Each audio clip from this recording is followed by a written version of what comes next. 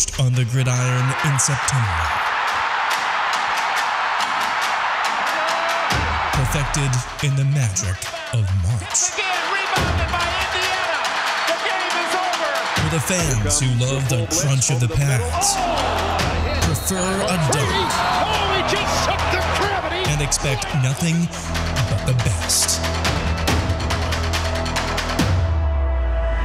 It's Bigger Ten. Here's Steve Dace. And thank you. Welcome to another week right here on Bigger Ten. I'm Steve Dace alongside the co-host who is never my partner, the one and only Aaron McIntyre. And we are now, it kind of feels like we're all the way in on the season now, Aaron. Non-conference games largely done. Yep. Pretty much everybody's played a game on the road, right? You know, and so now it seems like it's time to kind of settle in here now that we head into October. And October is separation month. We find out who the real contenders are. And then November is, championship month, or as Lee Corso used to say back in the day, the games you remember are the ones played in November. And it seems like this is kind of that time now. I'll tell you what, though, last Saturday did not feel like the last day of September / early October. I had to mow the lawn, and of course, Iowa had an evening game, so I'm out there in the middle of the day, and I'm trying to mow. Warm. I was trying to mow a little bit shorter because it's just getting ready for the first frost. You're supposed to mow it a little bit shorter. And man alive, that was tough sledding. Fortunately, I have. Have you ever listened to College Football Blitz on Sirius XM? I have. Yes. Yeah, I have. That's Isn't pretty good. Isn't that a great program? Kind of where they go around to all the games it's and everything. It's like the NFL red zone of college football. So that was the only redeeming quality about the 2 hours or so I spent outside. But other than that, it was another great day of football last weekend, and can't wait for this one. Well, let's get to it. So much to talk about. Let's go right to the Big Five on Bigger Ten. And there was so much talk that Iowa had finally found its quarterback, and not just any quarterback, but one that seemed perfect for the program, a guy who had helped resurrect the Michigan program and basically save Jimmy Harbaugh's job, won a Big Ten, his style of play, his style of leadership, a perfect, seamless fit with the Iowa program. Of course, I'm talking about Cade McNamara, but he had that quad injury that looked bad early in camp, missed a lot of camp, made it pretty plain he was going to play hurt all year long, and now he has torn his ACL against Michigan State and is done for the year, and Iowa now is kind of back to square one at the quarterback position all over again. This is the biggest injury in our league so far. That's why it leads off. Yeah, it wouldn't surprise me if he didn't play another down for Iowa. I was shocked when I saw that his parents had come out to Iowa's NIL collective and said, yeah, we're planning on being back next year. And you reminded me that his parents last year, and around this time frame, said that they, we're coming back to Michigan for sure. So would not surprise me in the least if this was it for him. And honestly, just taking off my black and gold tinged sunglasses here, why would you come back? There weren't any major schematic changes in Iowa's offense. You were getting your ass chewed by Brian Ferentz for taking risks against Western Michigan. Okay? You're surrounded by talent that you don't have at Michigan in a system that doesn't really let you show off, I think, what you saw from him at Michigan. So why would you come back? So that's my first thing. And I really appreciated the confidence, the swagger a little bit that he brought into Iowa, but because of the injuries, that's on Iowa's fault. That's not Cade's fault. It's just we never really got to see all of him.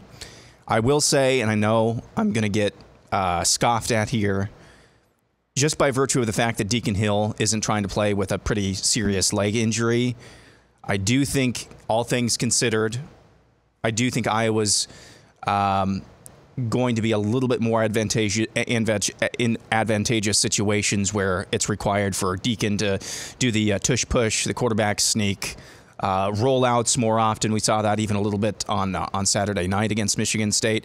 Not saying he's better, not saying Iowa's ceiling is higher, but if you had told me that, at the beginning of September that Iowa would start the month of October without Luke Lachey and Cade McNamara, I think we would be looking at like 2-2 or something like that. And Iowa could win this weekend, be 5-1 halfway through the season, and Iowa fans are still going to be really pissed off. I think you actually raised a very important point. I got to say, I was stunned. This is a little foreshadowing to the picks segment tomorrow. I was stunned that Iowa was only a 2-point favorite home against Purdue. And I think, and I know he, that was not an easy breakup, and he didn't leave on the best of terms. I don't care about that. All Cade McNamara is going to be for me, Aaron, is the quarterback that ended our 17-year championship drought, and I'm always going to, remind him of that. And I'm not going to hold a 21, 22, 23-year-old who, gets his ego bruised very publicly. I'm not going to hold him accountable for the rest of his life because he didn't necessarily handle that the best, okay? What he did handle the best is winning a Big Ten damn championship. So I'm going to remember Cade McNamara as a Michigan fan for that. That notwithstanding, he was not playing well. The offense wasn't doing well. I don't think that's all on him. I agree it's not all on him. I think it's systemic, but that's actually going to make my point for me. Why, if Cade McNamara started and it was going to start in this game, I would be close to a touchdown favorite, maybe 7. You're going to tell me Cade McNamara is worth 3 or 4 points in the line, given the way he was playing and what we saw on offense? I don't think it was. I think that's a way overreaction, actually. I think that's a way overreaction. In some respects, and maybe this will be viewed as faint praise, I don't mean it to be. I'm not, being a smartass here. But the reality is, given the state of the Iowa program the last few years, is there any program that's, consistently a top 25 team or thereabouts that the injury to a starting quarterback is less relevant than for the Iowa football program? You see what I'm saying? Yeah.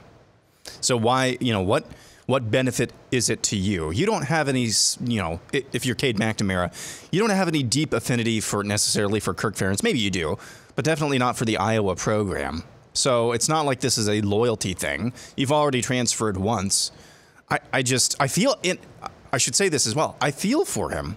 I really do believe that he thought he was going to come in here and turn things around by hook or by crook. And the first half of the first game, it looked like that was going to be the case. Yeah, the first 39-yard touchdown pass to a wide receiver of all creatures. Didn't know that was allowed. It looked like that was going to be the case. I really appreciate his confidence and his leadership in that.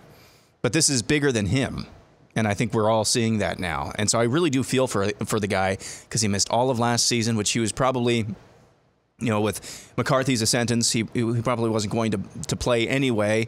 But then you get in this year, and it looks like you're stuck in neutral at best, and then you've got more injuries. It's just a really sucky card for the guy. One last thing on this before we move on, and I wish I remember what show I was listening to. I would give them credit if I did. But I was listening to a national show on a podcast here. Oh, it was the Cover 3 podcast. Oh, yeah. Which is outstanding, by the way. They were pointing out, talking about Iowa, how Mark Richt's era at his alma mater, Miami, ended. And if you remember when Mark Richt got ran at Georgia for only going 9-3 every year, and he takes over at his alma mater, Miami, and they started 10-0 his first year. We get to, I think it was year 3 or so, and he's on the outs, and his son is the offensive coordinator. And the boosters in the program basically come to him and say, you can stay, but the son's got to go. We need to upgrade there. And Mark Richt is like, man, I've made millions of dollars, and I'm at the latter stages of my career. I'll be damned if the last thing I do is fire my own son, okay? I'm not doing that. And so he had to go too, and they drew that analogy with Kirk Ferentz, that at this stage of his career, given everything he's done for that university, is Kirk Ferentz really going to say, yeah, you bet it, age 70 or whatever, I'm going to, after, I've given you 25 years, but I'm going to fire my son for you. And I thought that was a fascinating analogy. What's your read on that as an Iowa fan? That is a fascinating analogy. I think Kirk Ferentz, he's the type of guy who has a lot of pride in himself and the program that he's built. As he should. As he should. If I were, the czar of Iowa football, I would just say, Kirk, you're going to go the Paterno route on the football field, of course. You're going to go the Paterno route. You are our figurehead here. You still get the say on, are we going for it on this 4th down? But at the end of Joe Paterno, of course, I was younger then. Did anybody really believe that Joe Paterno was like deeply involved in the X's and O's of defensive and offensive? Or Bobby Bowden's another great example of this. Yeah. You're our figurehead here. You are Iowa football. But we're going to need you to either demote Brian to what he's really good at, which is the offensive line, and the offensive side of the ball is going to be completely given over to the best offensive coordinator from the group of 5. That's what I would love to see. Make him co-offensive coordinator, running game coordinator. Yes. Offensive line coach. Yes. Bring somebody in to be the co-offensive coordinator, passing game coordinator, which really means they're the offensive coordinator. Yeah. But you save some, face there, and you don't humiliate a guy who is responsible for building you a brand new stadium, Yep. Winning division championships, and sticking around when he had ample opportunities, including at my school, Michigan, not to mention the NFL, had ample opportunities to go other places. So, yeah. So we'll see if the interim AD at Iowa, Beth Getz, we'll see if that's in the cards for her. That's got to be a really, and I really liked what I've seen from her so far, especially with NIL. I mean, she's actually talking to the guys over there now, but that's got to be a really, really tough situation to be in interim wise, and she's probably going to take on the full-time role, but we'll see what she does. He's also, as you said, he's 70 years old, so I don't know how much longer he wants to keep doing this anyway. All right, let's move on. Let's talk about Maryland, 5-0, off to their best start.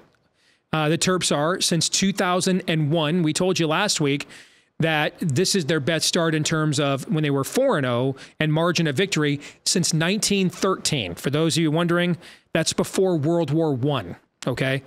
It's the first time they've ever started 2-0 in the Big Ten since they joined the league. And now, Aaron, they get a big spotlight. The big noon Sunday kickoff against the Ohio State Buckeyes this weekend. They're about a 20-point underdog, but Talia Tagovailoa coming off one of the best games in Maryland school history. And when you consider this is a school that's produced a fair share amount of NFL quarterbacks like Frank Reich, Boomer Esiason, that is saying something. I was very impressed. No look ahead for them at all with Indiana. But they have played the softest schedule in our league, according to Sagarin. It's the 132nd ranked schedule in the country, according to Sagarin, and there's only 133 FBS teams. So this is a big step up. On the other hand, we've really only seen Ohio State look like the machine we've known them as here in the Tressel, Urban, and early Ryan Day era for essentially one quarter against Western Kentucky, right? So how do you see this one, and how big of a spot is this for the Terps, who, remember, a year ago, down into the final minute before some quirky things with a fumble and a couple of other things happened. A year ago, it was a 3-point game against Ohio State in the final minute. Yeah, I think this one is going to come down to the fourth quarter as well. Again, that's the big bugaboo you just said. It's a very soft schedule. But I've seen Maryland play a couple of times now. In this last game against Indiana, I had that on the side auxiliary monitor. They just looked. What I look for with teams a lot is if you're having success, whether it's in-game or throughout the course of a season, is it super fluky? Is it just kind of helter-skelter out there, a lot of bounces going your way? And the best thing I can say about Maryland, especially against Indiana, is that they just looked under control. They looked like they had the game in control basically the entire way. And so that's the biggest compliment that I can give them. Obviously, they're going to get tested this week, but this is not, they're not facing, I think it's obvious at this point, they're not facing a C.J. Stroud at quarterback now. They are going to be facing a very good... is he lighting up the NFL right now? Wow. Yeah, surprisingly so. I mean, just last week, the week before as well. But they're not facing that at quarterback anymore. They are facing a pretty decent defense that's going to give them the biggest test of the season so far. But, man, if there's ever an opportunity, perhaps, for a statement victory or a game that could really shake up what we thought was coming in the Big Ten East, it could be this weekend. And I'll get to this more in my confidence picks tomorrow. I know we're thinking we've got Ohio State with these great wide receivers. We've got Maryland with a great quarterback. We're going to see a lot of points scored. I think it could be a lot. I think it could be lower scoring than what a lot of people think. It's not going to be an Iowa-style defensive slugfest. I wouldn't expect to see 60, 70 points. Of course, come Sunday, I could be eating my words, but it'll be a fun game regardless. Then we go to the two-time reigning Big Ten champion Michigan Wolverines. Any coincidence at all? Michigan has looked dominant the two games since Jimmy Harbaugh returned from his suspension. Maybe this is why one of the reasons why those coaches make all that money, Aaron. Yeah, good grief. I was shocked. I was, like I said, I was mowing. I was just getting in, got out of the shower, and they were already up like 14-0. That was pretty surprising to me because Michigan has not really started that fast Hadn't this covered season. a game all year long. Had not started that fast this season. And I thought maybe the legs of Nebraska's quarterback, Harburg, is it? Yep, Heinrich Harburg. Heinrich Harburg. What a sweet name I that thought is. maybe that would give them, the defense, something else to look at. No, I think they had a plan. I think they had him handled pretty much the whole game. And, yeah, it was an impressive win because that was their only road game, correct? Yep. Of the season so far, going on in Lincoln in front of a huge crowd. It was pretty impressive. The most impressive part of that game is what everybody was talking about from that game. How in the world did Roman Wilson make that catch in the first half? That was just unbelievable. I saw several replays of it from the actual sideline view, and it's like, how in the world did he make that catch? Yeah, it's an all-timer. Really impressive.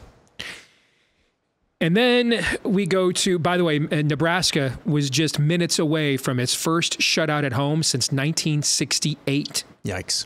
All right, then we go to Illinois.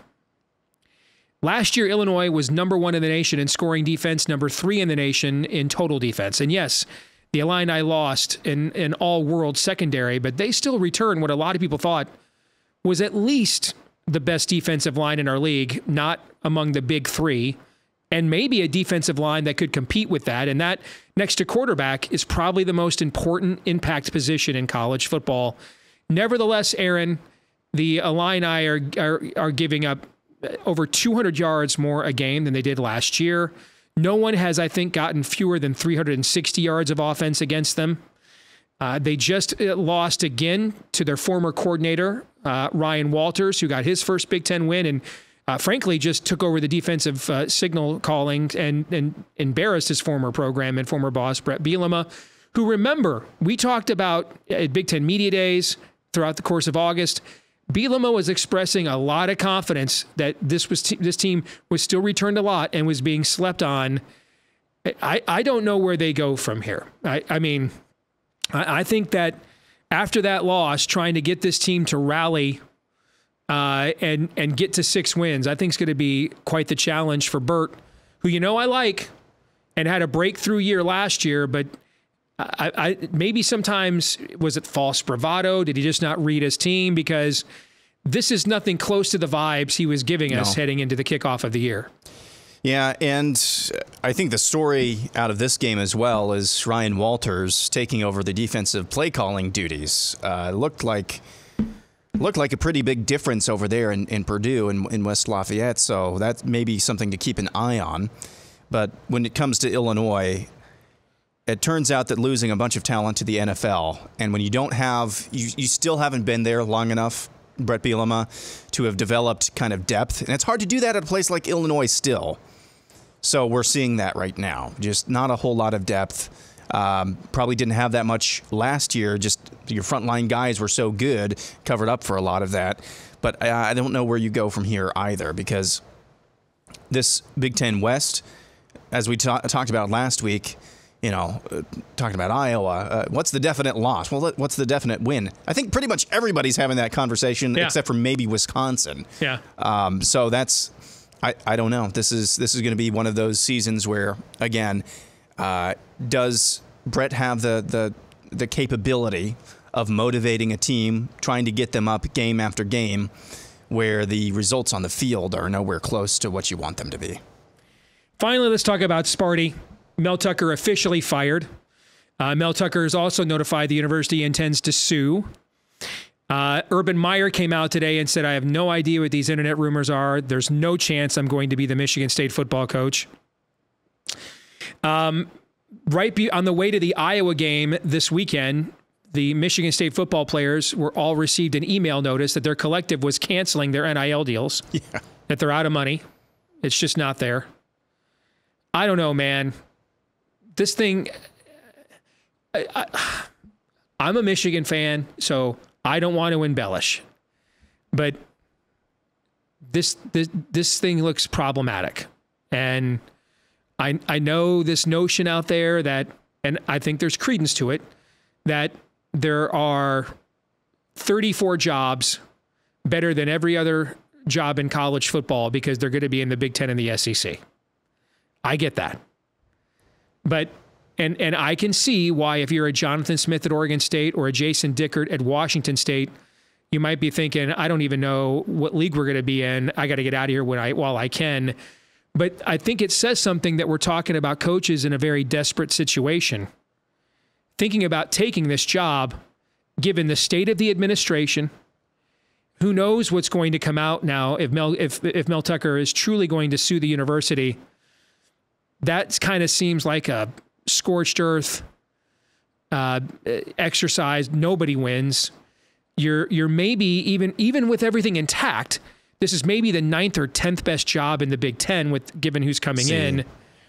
I don't know. I just am I exaggerating here as a Michigan fan? I saw chatter online about, and it was tandem with the Urban Meyer rumors that, well, Michigan State has deep pockets. They could pay whoever they wanted to. They have a bunch of boosters. Maybe that's true. Maybe they do have some really huge boosters. They do the Rocket Mortgage guy, for example. Yeah. It doesn't matter. When your school, from the television rights alone, could pay your coach, $10, $12 million a year, right. What more is $1, $2, $3 million a year really going to do? What we're really talking about is what's your pecking order in this conference and what is the state of your athletic department? And boy, howdy, they've had some issues, have they not, over the past decade? Just a few issues. So I don't know. I don't know where they go from here as well.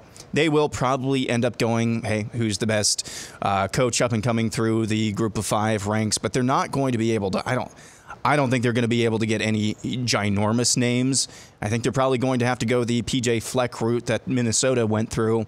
And we'll see how that... Which turned out pretty good. Which has turned out pretty good, but it's not going to be Mark D'Antonio, which was a circumstance of a lot of other things as well that led to Mark D'Antonio's success, in my opinion. Michigan messing around, for example. Exactly. Yeah. That's the main one. So I don't know where you go this season. I just think in the coming up next season, whether it's... I don't know if the guy that they've got as the interim coach right now, he's pretty well beloved, as I understand, a Michigan State standout in the past, whose name is escaping me. So maybe that's how you go through this, but you're looking at the pecking order of the Big Ten right now. And there are other teams. There's a lot of other programs. In fact, this is a broader conversation as well. If you are in Iowa's shoes or Minnesota's shoes, or even Wisconsin's shoes, Illinois' shoes, Michigan State, I'd throw that where you're in kind of in the middle class of the Big Ten / you've had some tastes of the upper class of the Big Ten over the past 10 seasons, and you're worried about being demoted to that lower class or going to middle class style. I would have you look at one school, okay? And they have one of the largest stadiums in the entire country. And it's filled up like every single Saturday, and that's Texas A&M. Mm-hmm. So I'm not saying don't have high standards. I'm not saying that life is not going to get a lot harder. It is. But look at Texas A&M. They have almost unlimited resources. They have one of the largest stadiums. They have one of the most devoted fan bases that shows up week in and week out. And maybe they'll prove me wrong this year, but boy, the past few seasons, they have been basically the lower middle class of the SEC. That's kind of what a lot of these teams, my point is, that's what a lot of these teams' expectations are going to have to be going forward. I don't like it necessarily, but that's just the reality. Well, the league's going to be loaded, man. Absolutely loaded. All right, let's come back. We'll play Would You Rather when we return.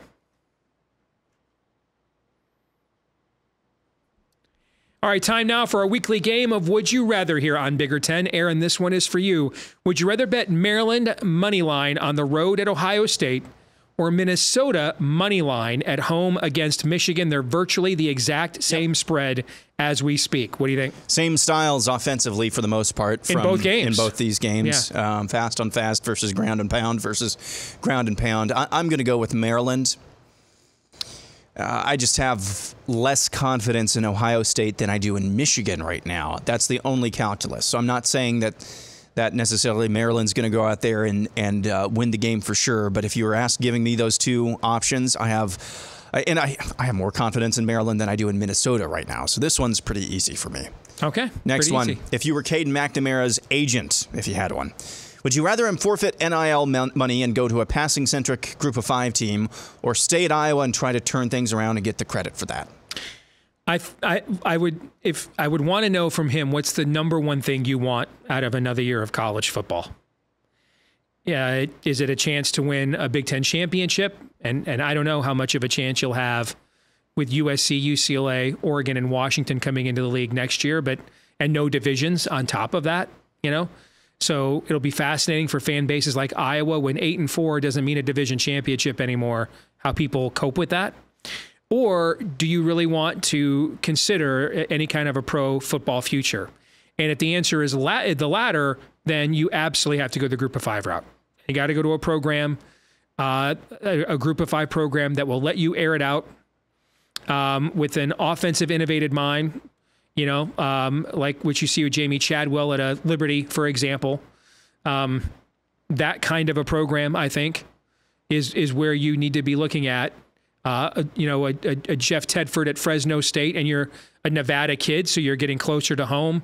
Something like that, where there's a system in place that will allow you to show off your ability to move the ball with your arm down the field. And because I don't think you'll get to do both of those things at Iowa. And I think so it really comes down to, what do you want the most out of one more year of college football? All right. All right, for you, would you rather be hiring the next football coach at Northwestern or Michigan State? This is not as big of a gap as you might expect. But no, when you throw in the expectations of the fan bases, no, it's not. But it is still a gap. And for that reason, I would go with Michigan State. For no other reason than I think you have less of a chance of getting kicked out of the Big Ten in the short term. Well, there's that. Okay. And I think Michigan State's resources that they allocate towards their athletic department probably a little bit better than Northwestern's. So I would rather be hiring at Michigan State, all that baggage notwithstanding. Final one is for you. Would you rather be on Illinois' trajectory or Purdue's? And I didn't define whether we're talking macro or just this season. I think you have to go with Purdue after what you just saw. They've got a narrative to sell. And you know I love Burt, man. I like Burt. But Purdue's got a narrative to sell. We have a young coach, a young minority coach, and I do think that matters. And I think that matters the same way that, you know, back in the day, Notre Dame got an edge at a lot of the great Catholic high school programs around the country because of that similar religious identity. I do think when you're dealing with young men, you know, much has been made and written and said, from movies like Boys in the Hood to, authors like Thomas Sowell and others about the lack of male role models in Black America. And to have a strong Black male role model there, I think, is a very attractive recruiting resource. When I used to cover Iowa State professionally for a living, Wayne Morgan was there he was an okay basketball coach, but a hella recruiter for those reasons. So, you know, a lot of mothers said, hey, this is the role model figure my son is missing. And Iowa State got a lot of big time recruits because of that. And I could see Purdue parlaying that too. So I think right now I'd much rather be on Ryan Walters' trajectory, because it's also just starting, right? It's also just starting. So time is on your side. I mean, if we're having the same conversation about Illinois next year, I don't know that Brett Bielema survives that. Do you? Not totally sure. Yeah, not totally sure. I don't know what their expectations are in Champaign right now, but yeah, I'm not sure. And that's not what we were saying at this time last year. No. So that kind of illustrates the trajectory we're talking about. I agree. All right, we'll come back with our Twitter poll results and feedback of the week to wrap it up next.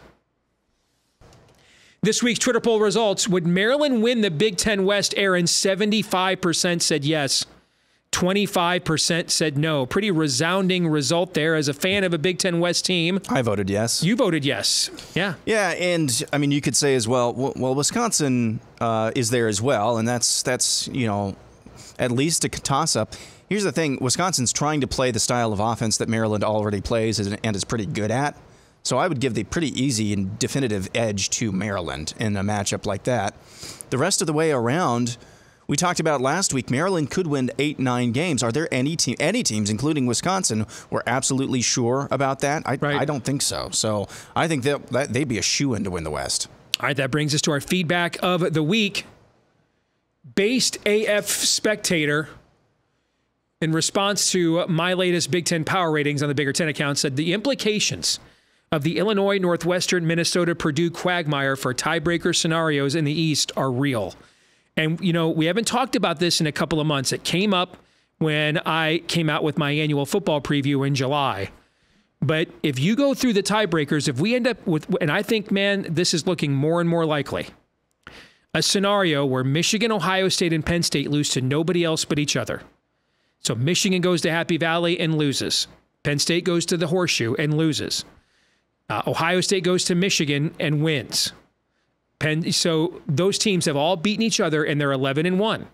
And you start working your way through the tiebreakers. You get to the fifth tiebreaker, Aaron, and that tiebreaker is winning percentage of best win percentage of among non-divisional opponents. Yep.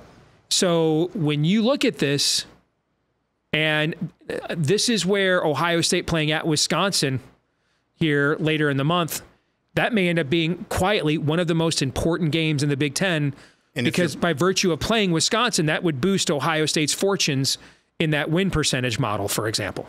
Yeah, and if you're Penn State, you're hoping Iowa can do their best to run the table as well. Yeah. And if you're Michigan, that's the same for Minnesota. Yeah, the Northwestern beating Minnesota was a crusher for Michigan. Yeah. In the tiebreaker scenario. Yeah. When I first read this, I didn't realize what Based AF Spectator was talking about. But yeah, holy cow. We're going to be sitting here the second, third weekend of November trying to go through in real time all of the different scenarios. And man, you're going to need a supercomputer to work that out. I mean, you never know. Alabama won a national championship one year because when Bielema was at Arkansas, he converted a 4th and 28 against Ole Miss.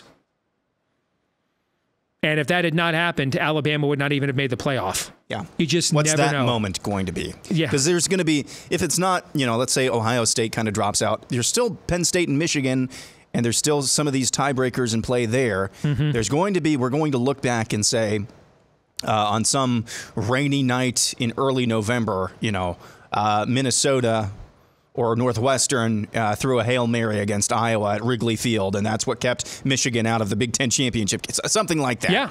So, you know what I would do if I were all these leagues? I'd have head-to-head tiebreaker, and if that doesn't apply, I would say highest team rated in the college football rankings determines it. Yeah. That's it. That's all I'd have for tiebreakers. Instead of 9 different layers of tiebreakers. Yeah. Head-to-head, and if there's no clarity there, then highest rated team in the college. If we're doing all this to engineer outcomes in the college football playoff, then have those rankings be the next tiebreaker. That's what I would do. All right, that's going to do it for this week's episode of Bigger Ten. Don't forget to like, rate, follow, subscribe, 5-star review, share, help us to find, please, more Big Ten fans and sports fans just like you, so they'll come and watch us here on Bigger Ten. You can watch us in between episodes by following us on Twitter at Bigger Ten. Always fun to do it on game day, too. At Bigger Ten on Twitter. For Aaron McIntyre, I'm Steve Dace. We'll see you next week right here on Bigger Ten.